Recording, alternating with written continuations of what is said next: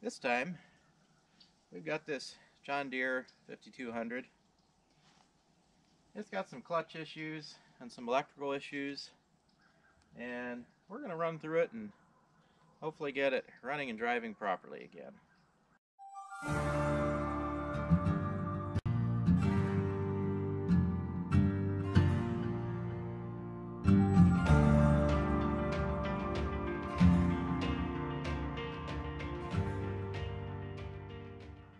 So the clutch on this tractor, we're hoping we don't have to replace it. If you just press the pedal down and try to shift once and try to shift gears, you'll get gear clash. And sometimes you have to pull the pedal back up to actually get it to fully engage. But if you pump it a couple times, then it seems you can get it into gear. So that tells me it's probably something to do with the linkage. If we have to replace the clutch, we'll have to split the tractor here in half and pull the front off and, go through that process. This one probably isn't too bad. Some tractors are worse than others for that procedure. The other thing is, this is the fuel shutoff solenoid. To get it to run, you gotta plug it in. And then of course to turn it off, you gotta pull it out. So we're gonna look into that as well. There is a wire going there. There's also, I think, a battery drain. So we've got the battery disconnected. So probably gonna be looking into the battery drain as well. There's also on the back, there's something about, I think there was a rumor that the PTO doesn't shut off properly on this tractor. And there's this pump stuck on the PTO, which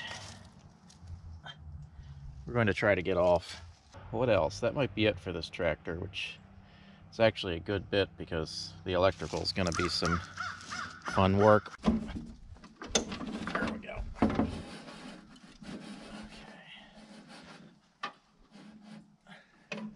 Alright. Got to take this cover off to actually dig into the clutch pedal linkage. Also, we got to get in here to check the wiring harness. There's not a lot of wiring on this tractor. We definitely want to try to find that voltage drain. Obviously there's lights and everything, which is pretty standard, and your standard gauge package, but and it has, I believe this is turn signals, or it should be turn signals. But other than the lights and things, and the ignition and the alternator, these things are pretty simple as far as electric goes. So but most of the the switch and all the gauges and everything are back here, which we're going to look into there. Sometimes mice get in there and start chewing or something, but we'll look into that. Main thing here is we're going to take this cover off. That's going to be step one. Oh, as far as the clutch goes on this thing, it drives fine. It doesn't seem to slip when you get it engaged, as long as you kind of pump up that clutch first. And if you get the clutch engaged, you can shift gears fine without any gear clash.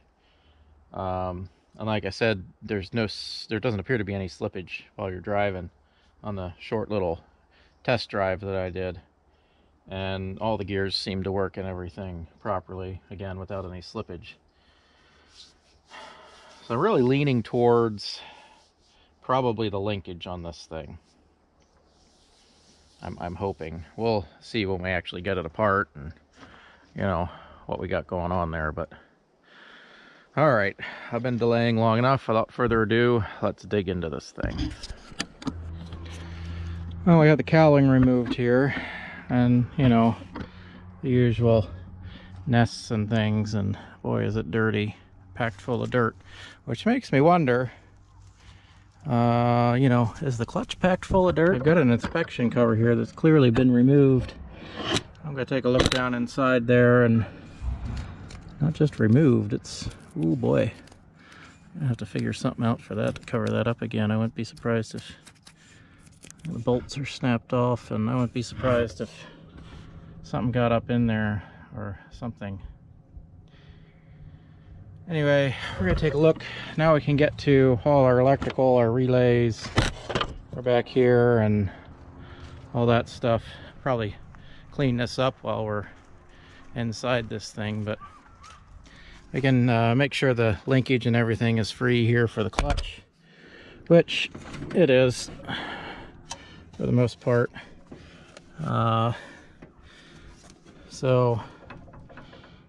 And the stops and everything are adjusted correctly. So I'm thinking we're going to look down at that inspection port and see what's going on. Just the fact that that is off, you know, somebody else was probably in there, so that's never a good sign. That means somebody said, oh, too much work, or they just snapped the bolts off years ago and whatever. So next step is to try to inspect the clutch, and maybe while we have this apart, we'll look at the, well, we'll clean it, but we'll look at either the, well, both the battery drain and the starting issue with the fuel shutoff solenoid. Now there's not much to prevent you from splitting this tractor, but there's, on each side there's a bolt back here, and this plate, you know, it's mostly decorative, but it blocks that off. So on each side you got to take these plates off. So basically it's just a couple bolts and then that'll come off. Fuse block comes with it. Well, does it? No, fuse block does not come with it. Take those plates off, take the bolts out, and then you can get to that. Just for reference, there is an access plate on the top. You can take this plate off here. There's two bolts, one on each side, and then that plate comes off. And then you can use your, you can see down in there for adjustments if need be. I don't think adjustment is our issue. Pedal free play looks good. It's about half an inch. I didn't measure it, but I'm just looking at it. It looks okay. About half inch before it actually starts engaging the clutch. So that's good. I think we're gonna have to split this and take a look at it. There's an access cover here missing, and I'm just hoping stuff didn't get down in there. If you look at that, both linkages move. When you move the clutch pedal, the lower linkage moves there, so I'm wondering if there's not some kind of binding issue going up in there. But there's no access plates back where the linkages are, so there's really no way to know unless you take it apart. So unfortunately, I think that's what we're going to have to do. Once you have your two bolts for your plate taken out and your one bolt for your fuse block, you just pull your fuse block aside here, and this plate will slip right out. And the same over on this side. Once you have your two bolts taken out, just take that plate out, set it aside. Now we can access these two upper bolts on the transmission. Before I get too much further here and get brackets and stuff in the way, I'll make sure I can actually get the bolts loose here. So, oh, okay, that one actually cooperated. Two down underneath. Let's see. Oh yeah. Okay. Let's go to the other side. Oh yeah. Okay. Oh yeah, good. Okay. All right. So we can get all the bolts out. That's the main thing, other than some little bit of final prep here. So we took off the large hydraulic line that went back there. That's just hose clamps, and disconnected the rubber lines and remove that portion.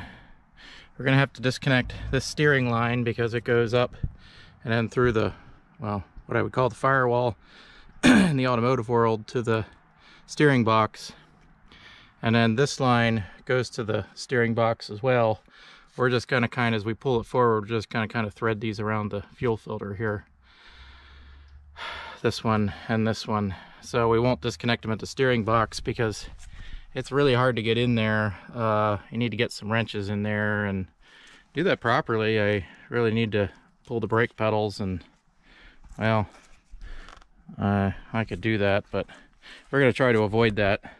Pulling the brake pedals isn't too bad because it's just pulling this pin out, and you know, then you pull them out because it's just a hydraulic, presses on the hydraulic actuator there. But we're trying to do this with removing as little as possible. So the high pressure hydraulic line from the pump here, we're going to disconnect it here, and obviously from the pump we already have, and that's draining. And then we just got to pull this fuel line and our electrical connectors, I believe on the other side, or we have to disconnect this throttle shaft, which is not too difficult. It's just a pin. And this other steering line here, again, we're going to disconnect that, and we're going to take it backwards with the main unit. I got to pull the hood off because the hood's going to stay with this part, and we're going to lose our hood prop. So that's just, you know, a couple bolts, just zip zip and here, and we'll pull that off, and then we should be ready.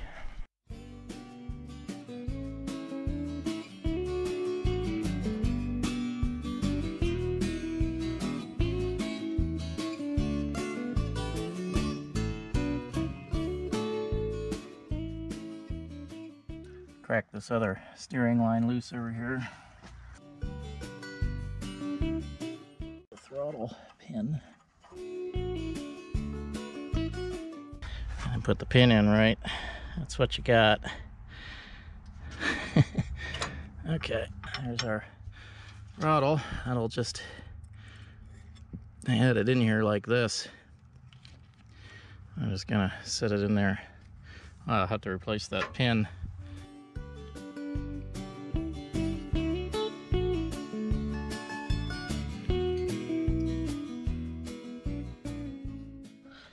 Now I can see that fuel line down in there, very crusty. I'll wipe that off so we can, I can't even tell what kind of clamp it is.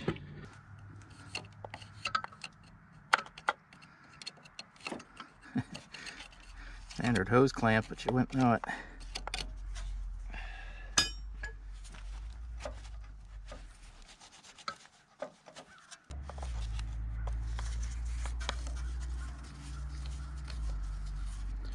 Well, not even tight. Sure, that's a good sign. That's all right. It ran. That's all that's important, right? Oops. Make sure to get diesel in your eye when you do that. Get our electrical connections undone here. And then just this fuel line over here. Take that off. Cap those first. So we can cap that one off, and then we can move our pan. Let's go to this steering line right here.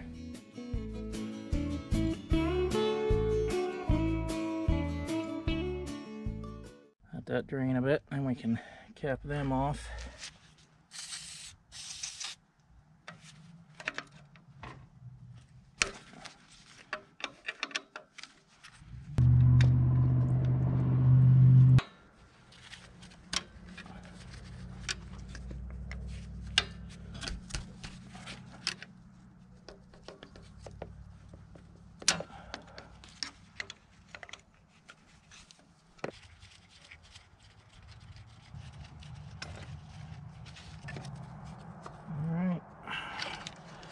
That's what we're doing. Cap that, leave that at the back. That'll make it easier anyway to get our lines around here. Maybe that's the proper procedure. I'm sure all you John Deere mechanics out there will let me know in the comments. And that's fine, because we like to learn, you know, preferably without paying John Deere for training. Okay, I gotta take that There's a bolt on the alternator. I got to get this wire off. I don't see a plug for that. That's just a direct wire, so pull that off. These will fold back here. They're going to go with the front of the tractor. And looks like we can cap off our steering lines down there. Take the one off on the other side. And then we'll be pretty well good to go, I guess. So we're splitting this thing.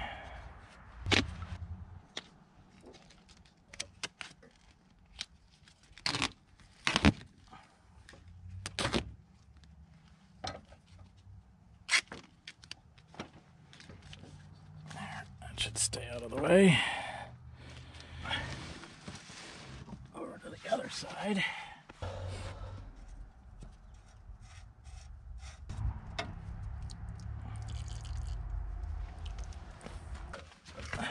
I don't like watching paint dry, isn't it?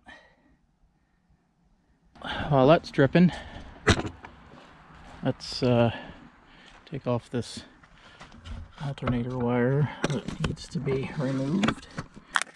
Is this just, my goodness, it's brittle with age. Well,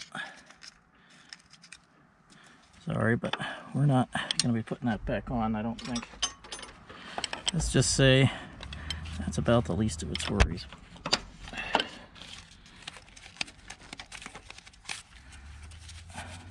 Why could they make that any harder to get to? Yes, I have the battery disconnected for those of you going, ah! If you don't believe me, see, there, it's disconnected. See? Once in a while, I do things correctly. I know it's rare, but it does happen occasionally. I called it the alternator, it's the starter, because I'm an idiot. Well, they used the starter for a big junction block of sorts. Okay, the one in the back is the one we need to get off, of course. Get that back on loosely. Okay, now we got our wires loose there. Everything is pretty much disconnected here. These two hydraulic lines for the steering are going to stay with the back. We're just going to pull the front off around them. Should be enough room here if we massage our wiring. And I should just pull straight back.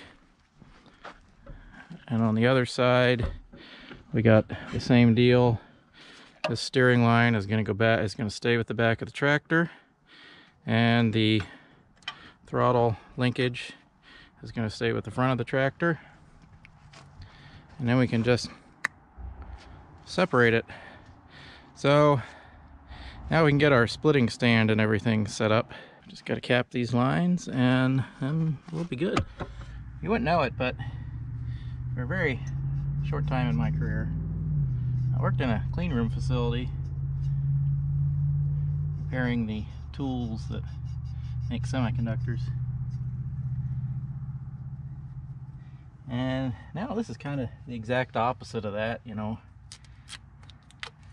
No shop, no floor, just outside, but you know what?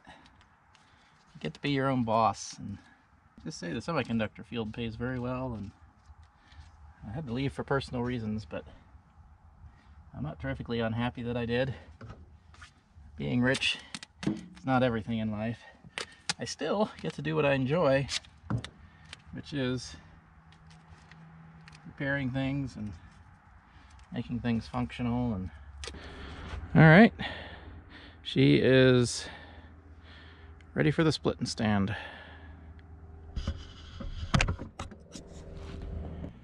We did not lose as much fluid as I thought.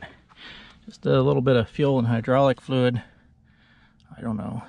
We got less than half a gallon in there. I'm actually kind of surprised. I figured pulling those hydraulic lines would drain a lot more than that, but that's good. That's less waste, and of course less money for the customer putting fluids back in the tractor. So yeah, that's a good thing. So for splitting this tractor in the field, here's what we're going to do. We got our stand hooked up and bolted to the tractor.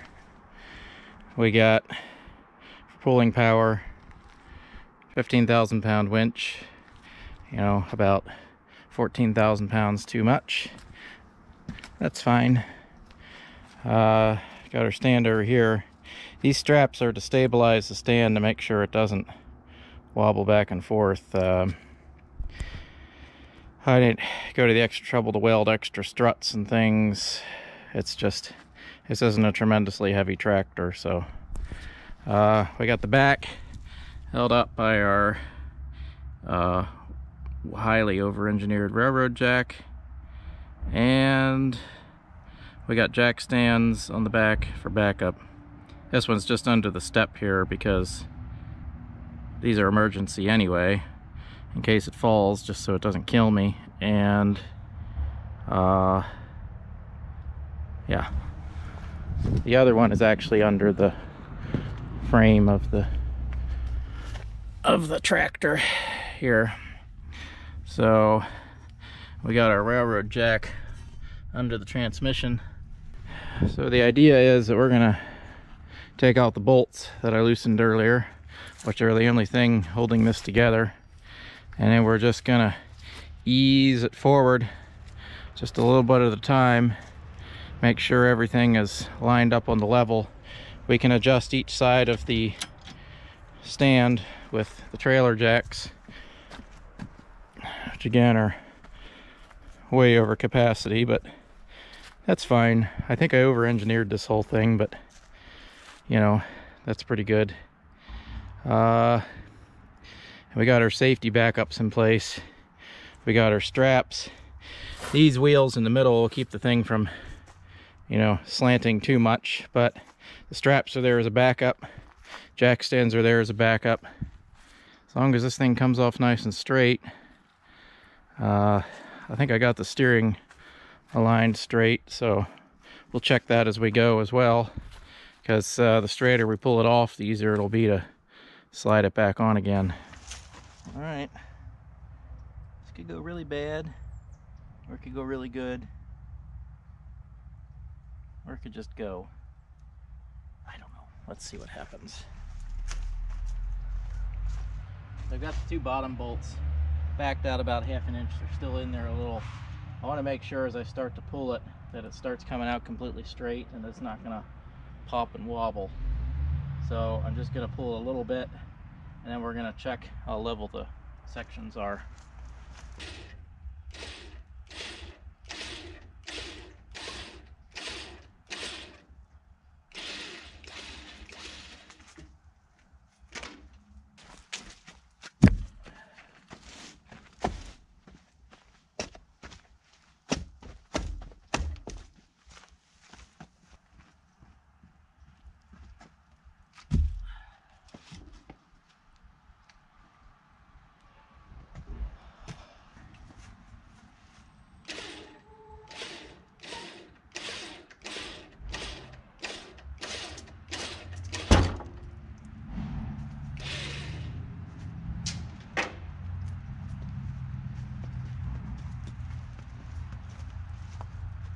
Okay, we pulled it for those bolts. Now I can see where the pin, locating pin dowels are as well.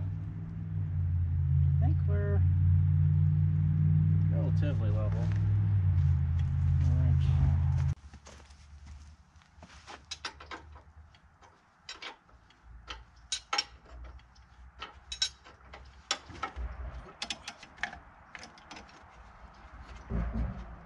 Okay, all the bolts are free.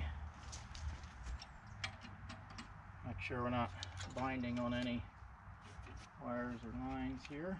Make sure they all clear as we pull it away. That's the creeper a little bit more.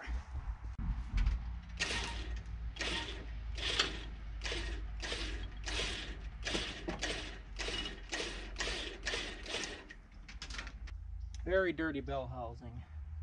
Make sure we're clear there.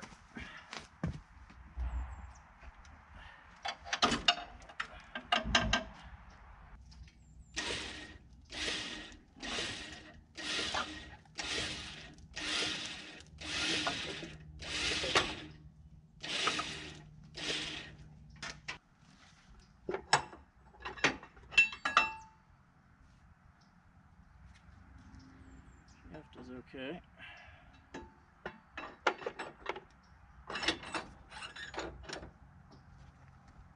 A lot of rust in here, which kind of be expected because it was open to the weather.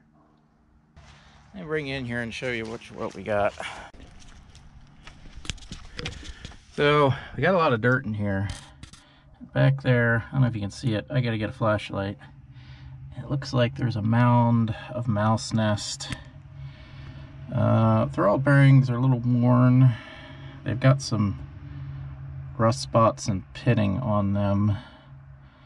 The clutch itself is very rusty.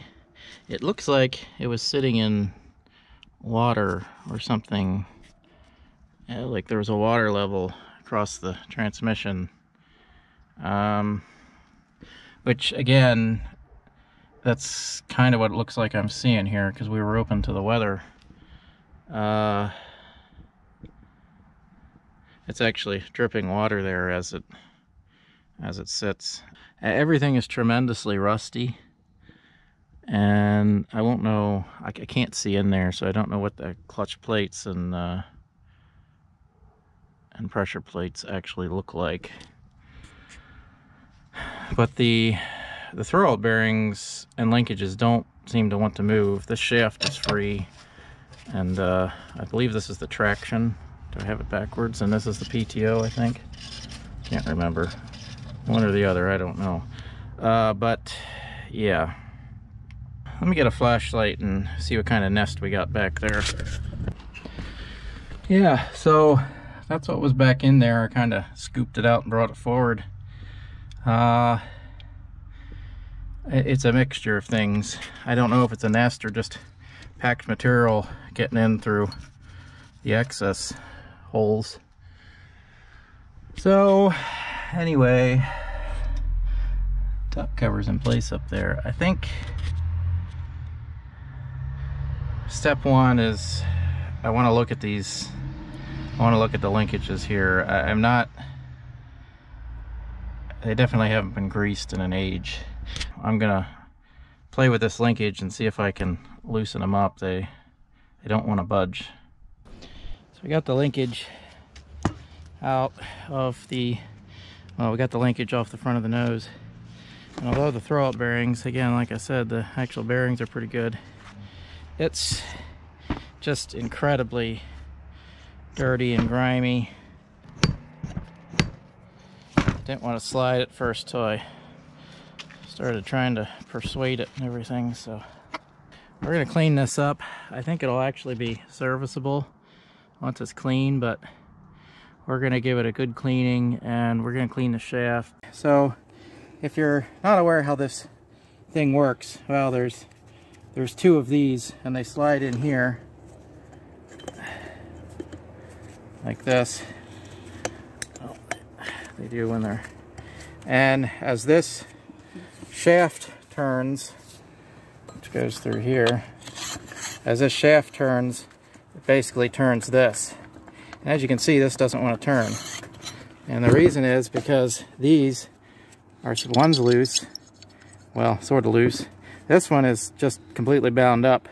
So you're not going to get, you're going to get a little bit of movement just from tolerance there, but you're not going to be able to get, anyway, so we're going to have to press that out. The other one's just as bad. These actually aren't too worn, but we're going to have to clean them. And again, no grease fittings. I don't know what you do when the grease wears out of these things. You got to take it apart, split the tractor, and grease it again, I guess. So we're going to clean and grease everything, and that should fix all our linkage issues, but we're going to have to press this pin out. Metal. Oh, goodness.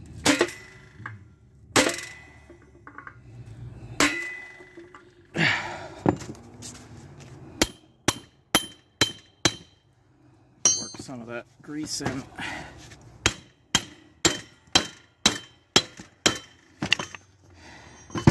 Yeah, I don't know why you couldn't shift gears. Okay, we got rotation. Come on, penetrating oil, do your thing. I've used about 3 cans of penetrating oil on this tractor so far. I'm not kidding.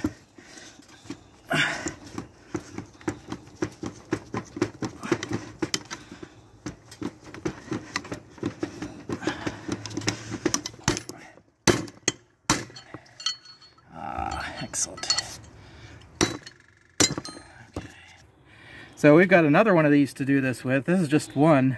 We're going to clean these up and get all the rust off. And then we're going to clean up inside that bell housing. So you can see the before cleanup after we got this assembly off. We're going to clean these up and put it back together. And we're going to clean the bell housing and put that back together. And that should solve our linkage issues. And then we'll address the clutch. I don't know what we have to do with the clutch yet.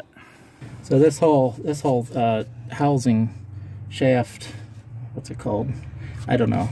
It's totally corroded, and not totally, but I believe there's supposed to be grease in this groove here, and there's nothing other than what I sprayed to try to get it off. Well, we got the bell housing about as cleaned out as we need it to be. I'm not going to scrub it perfectly clean, because at the end of the day it's just a bell housing, but it took way longer than I figured to clean and free up the linkage parts, which I haven't put back in yet. We're going to address the clutch. You need special John Deere tools to check the finger heights and all that. So when you buy a new clutch, it's either pre-assembled or you have to find the tools to adjust these fingers. We're going to take measurements before we take it apart. We're going to index the parts so that we can get them back in the correct alignment, so that, you know, part A is aligned with part B, aligned with part C. John Deere does not publish the specs of their tools. The manual you buy says refer to section 299 for tool fabrication. It's a dealer fabricated tool, and they do not sell you section 299 with the manual you can buy. So you can't fabricate the tool yourself. Can't find it online by any aftermarket suppliers, and I haven't checked with John Deere yet, but they probably charge a gazillion dollars for it. If we can reuse all these parts, we're going to recreate those measurements when we put them back together. I'm going to start off with the assumption that this was an adjusted unit when it was installed. So if we recreate those adjustments logically, we will have a working clutch, assuming that everything is okay inside. I think the main problem was the linkage sticking up, but we won't know for sure till we get it apart. You never know. If we had clutch slippage issues because of the linkage, we could have overheated pressure plates or worn clutches or worn pressure plates, but we won't know till we get it apart. So let's dig into this thing. So the way this clutch comes off is I believe there's 12 of these bolts. You pull these bolts and then this whole clutch assembly comes off. This inner pressure plate stays attached to the flywheel until you unbolt that separately. So this is the clutch assembly here that comes off, and then we can set that on the bench and take a look at it. I'm holding the flywheel over here through the access port with a pry bar. These aren't high torque. I think the spec is like 27 foot-pounds or something like that. So you shouldn't have to fight to get them off. If you do, then something else is wrong.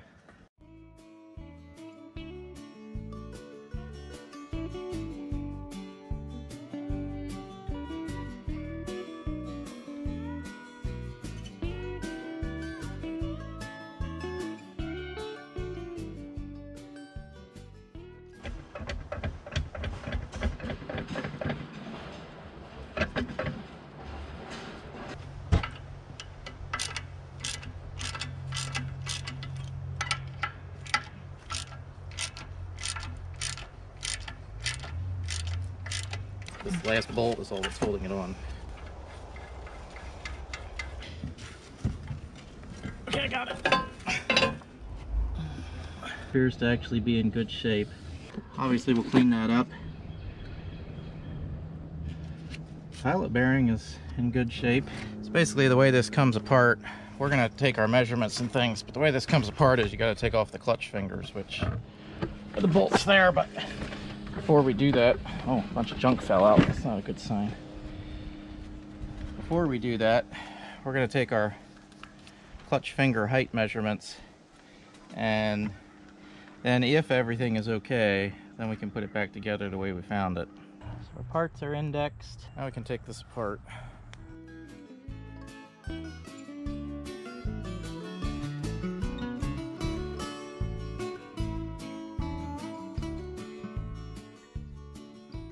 we can check.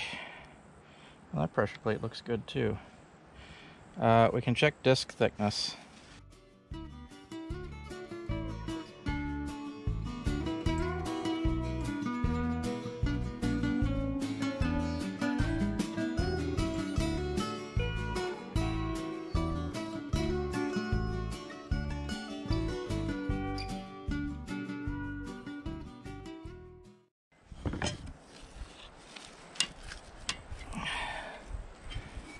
Okay.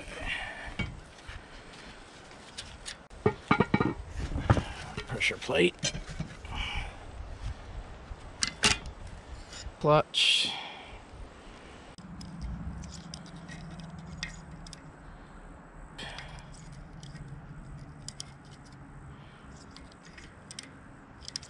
Yep. Okay. So the net result here is that the clutch discs are within John Deere minimum specifications. However, the traction clutch is worn severely more than the PTO clutch. Obviously, there's a lot of clutch material, dust, and corrosion, which can be cleaned up.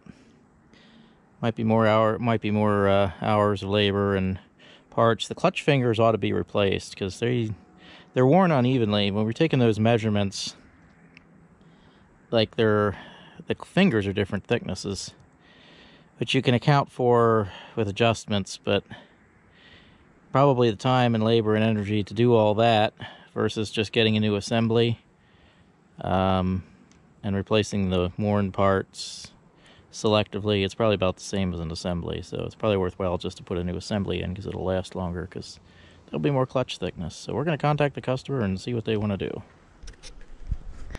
Well, we have tried and tried to get this pump off using proper and some improper methods, and it doesn't want to come off. So the customer has decided that we're just gonna pull the whole PTO assembly and press it off the shaft. Well, I'm not going to, they're going to.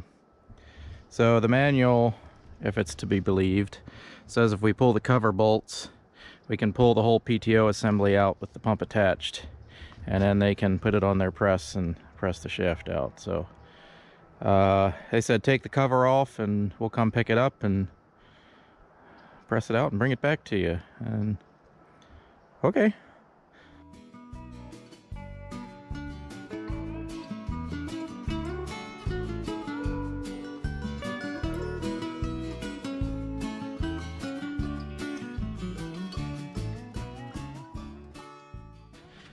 All right, pull out the filter here.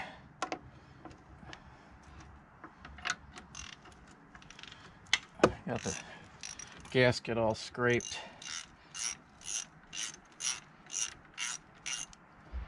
And we're gonna get another pan and drain the rest of the oil here.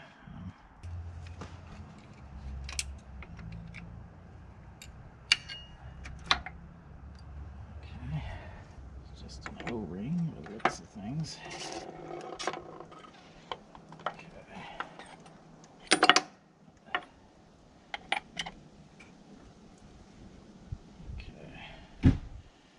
Filter, we can probably clean that, I think. Well, this one's getting kind of long, and showed how to take everything apart and everything, and we're waiting for parts. So while we're doing that, I figure we can get part 2 ready. So thanks for coming along here on our teardown of this John Deere 5200. If you want to see us put it back together, then feel free to subscribe so you'll get that notification when this comes out. And thanks for watching.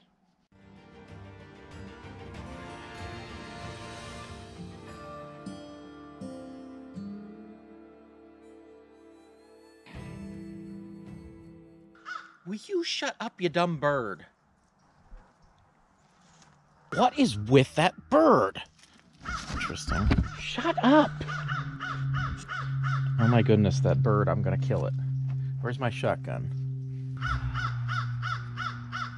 Shut up. And then we can kill a couple birds with one stone. Wish I could kill that bird with a stone, but he's too far up there. You talk a lot for a camera person. This clutch is appropriately called OMG. Seems to have some linkage or hydraulic issues with the pedal. If you just